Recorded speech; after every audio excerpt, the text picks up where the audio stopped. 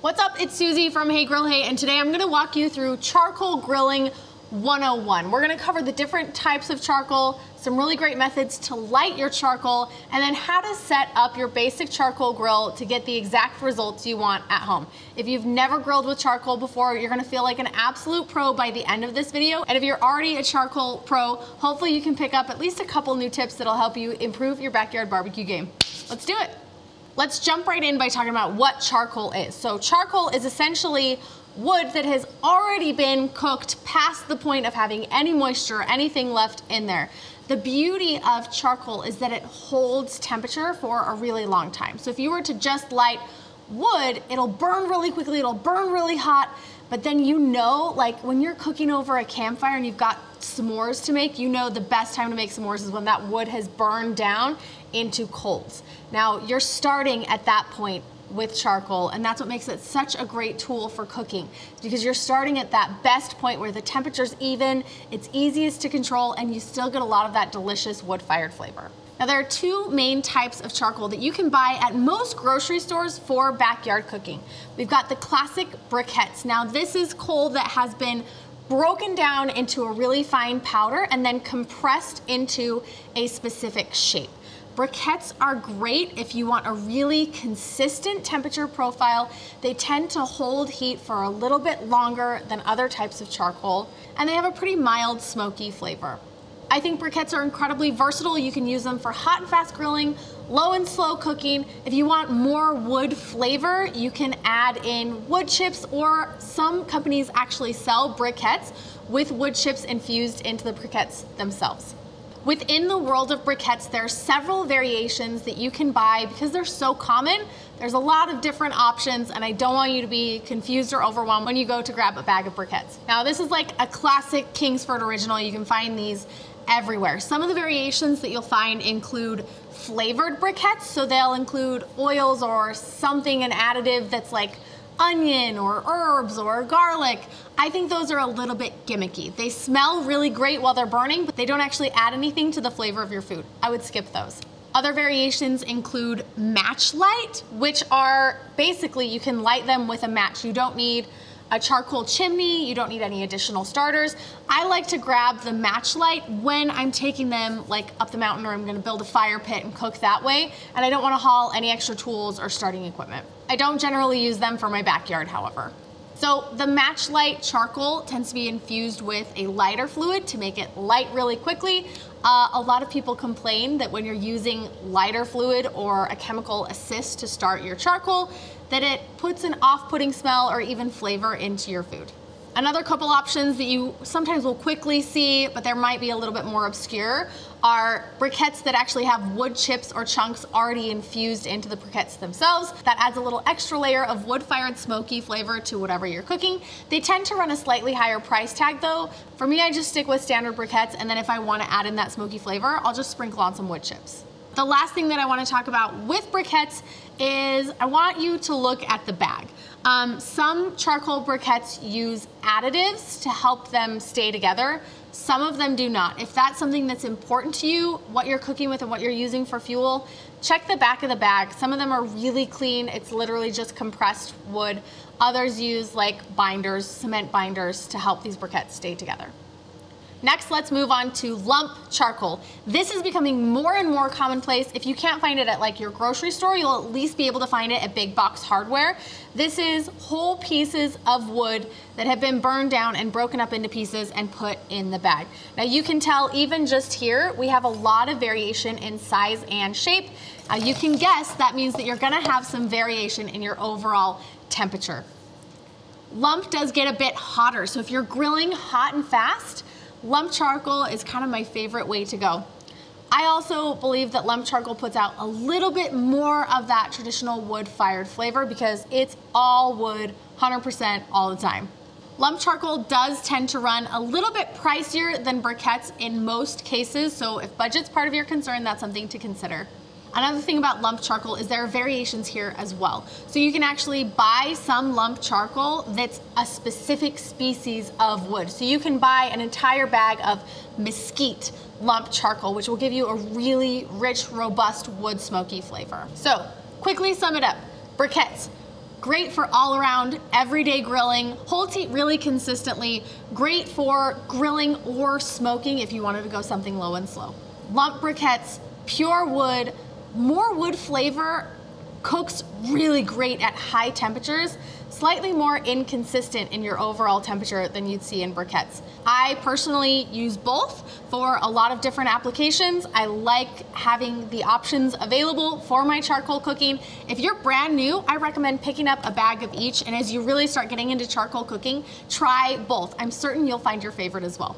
There are also some new fun types of charcoal on the market that I've been seeing come out, which is kind of cool. I've been seeing nutshells used as charcoal. I've been seeing coconut used as charcoal. There are a lot of cool options on the market. Each of them have different benefits. Of course, those more unique types of charcoal are gonna run a higher price tag, and a lot of times you'll have to order them online versus being able to find them just generally in the grocery store or in your big box hardware store. But they can be fun to play with as you get more and more into charcoal grilling. Now that we've covered what charcoal is, let's talk about lighting it up. My favorite tool for getting my charcoal lit is a charcoal chimney. Now, you do need to plan ahead when you're cooking with charcoal. I like to give myself at least 20, if not up to 30 minutes to let my charcoal fully preheat before I even think about cooking on it.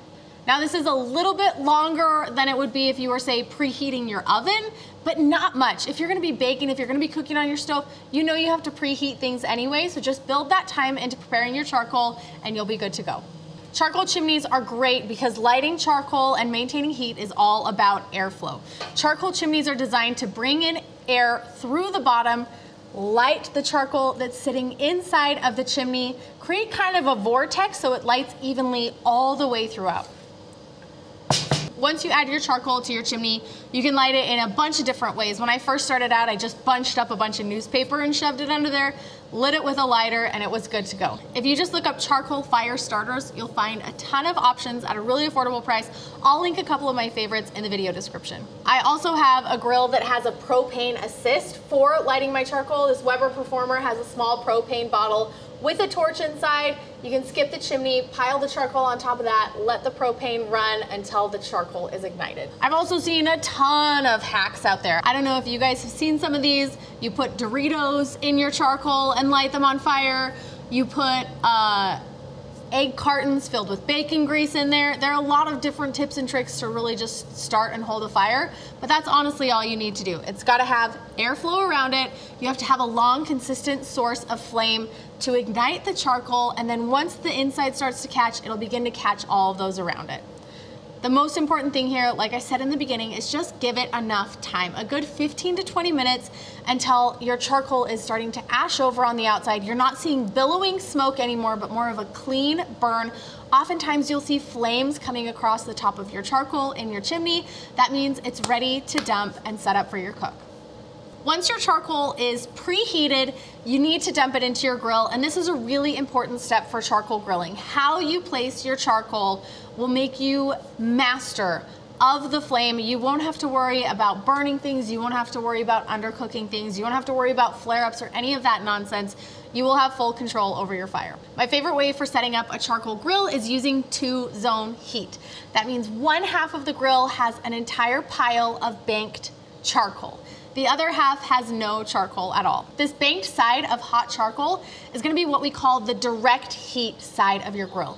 Anything you put over there is going to sear hot and fast. You're gonna get crispy edges, you're gonna get grill marks, you're gonna get char on the outside of your grill. The other side where there is no charcoal means there's no heat. That's your indirect heat side of your grill. So if you're cooking things that are thick or gonna take a long time, you wanna start them on the indirect heat side of your grill. Let them slowly come up in temperature. When they're close to your finished temperature, then you move them over to the high heat. That way you get an even cook throughout. You get that crispy, crunchy sear on the middle, and it's the best of both worlds. Another great thing about this setup is that you have a range of temperature from high to low, and right in the middle you have this sweet medium spot. So if you wanted to keep things in the middle and just keep them moving, you can almost get a rotisserie effect with that nice medium heat right down the center of your grill.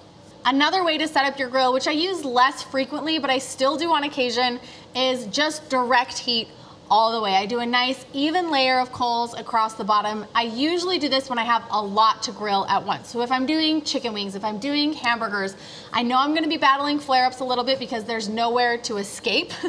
There's just charcoal underneath, there's no cool zone. I only do this if I plan on standing next to my grill, not leaving, and cooking things really quickly in a large quantity.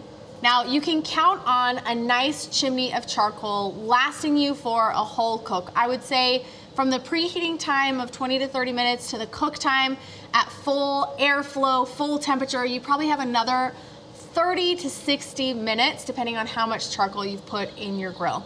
That should be plenty of time to cook some steaks, cook some burgers, you know, get your dinner done and off the grill. You can extend the life of your charcoal by cooking at lower temperatures. And this is the last thing that I want to talk to you about with charcoal grilling.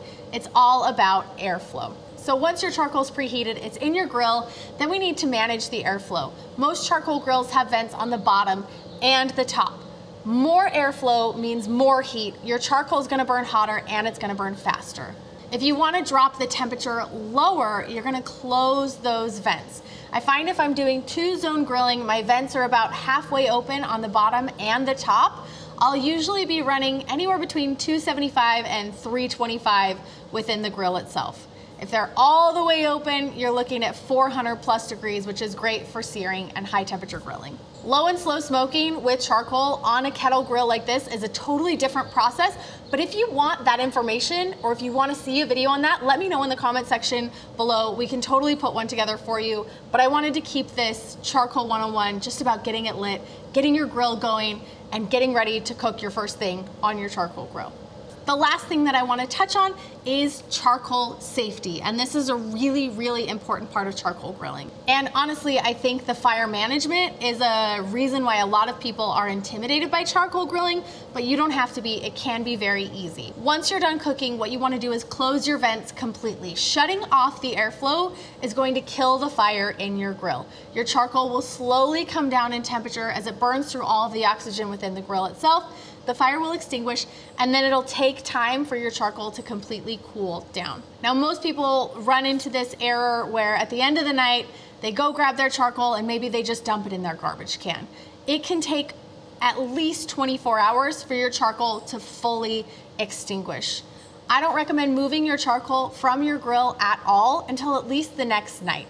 It's nice because you don't have to clean up right away, but you do have to set an alarm on your phone so you remember, go clean out your charcoal grill or clean it out next time before you get ready to cook. What you do not want to do is move any coals that might even be a touch warm into a garbage can or roll your grill into your garage. Leave it outside, leave the vents closed, and let it come all the way down. Coals, even hours and hours and hours later, can reignite if the conditions are right. So just keep them in your grill, don't worry about them for a while, and then you can clean it up later. One purchase I do recommend making when you're getting into charcoal grilling, just for your own peace of mind, is a nice place to keep all of your ashes. Then you don't have to worry about where you're going to dump them. I have a galvanized garbage pail with a lid that's airtight. I can dump all of my coals into there, even if they're still warm to hot, and I don't have to worry about it melting anything. I don't have to worry about anything catching on fire. I leave it outside until it's completely cool, and then I can just build up the ash over time, so I'm not even dumping it maybe once a month, and it gives me a really safe place to keep my ashes and awesome peace of mind.